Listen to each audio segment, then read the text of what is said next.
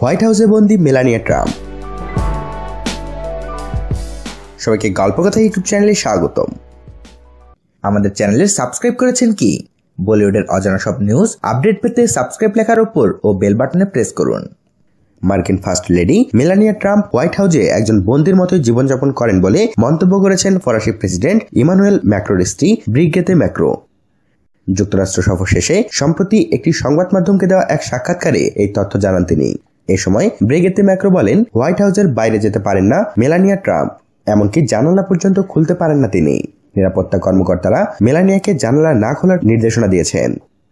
তবে ব্রিগেতে ম্যাক্রো মেলানিয়াকে প্রশংসায় ভাসিয়েছেন। ফরাসি ফার্স্ট লেডি জানান, মেলানিয়া খুব সহজেই হাসতে পারেন। বন্ধুরা, আমেরিকার বর্তমান প্রেসিডেন্ট ডোনাল্ড ট্রাম্প এত কিছুতে বিতর্কিত হয়েছেন যে সেরা 10 বের করা মুশকিল হবে। তবে ফরাসি প্রেসিডেন্ট ইমানুয়েল ম্যাক্রোর স্ত্রী ব্রিগেতে ম্যাক্রোর কথা অমূলক নয়, কারণ বিগত মার্কিন ফার্স্ট লেডিকে যেভাবে জনসম্মুখে দেখা যেত সেই হিসেবে বর্তমান মার্কিন ফার্স্ট লেডি মেলানিয়া ট্রাম্পকে দেখা যায় না বললেই চলে।